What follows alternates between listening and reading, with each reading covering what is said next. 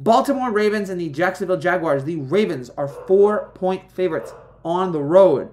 Right now, who would have thought the thing that's actually carrying Baltimore right now is the defense. The defense looks far better than the offense, and I love Lamar, but Lamar is not really, it just has not really shown it here. Not a lot of scoring here yesterday. The offense, just something is not clicking here with Baltimore, at least as of late. But the Ravens did shut down Carolina. They shut down Baker Mayfield. They didn't allow an offensive touchdown for the first time since the 2020 regular season finale. They've only given up 1 touchdown in the last 2 games. 3 turnovers in this game by Baltimore. 12 straight game, which Baltimore has produced a takeaway, which is the longest active streak in the league. Ronnie Staley is going to miss some time with an ankle injury, so that's going to be a difficult thing for them to overcome. But they are against Jacksonville here. Jacksonville is coming off a bye. And they look better than they have last season against Urban Meyer. I mean, by default, they look better, but they still have a lot of issues. They still make a lot of mistakes.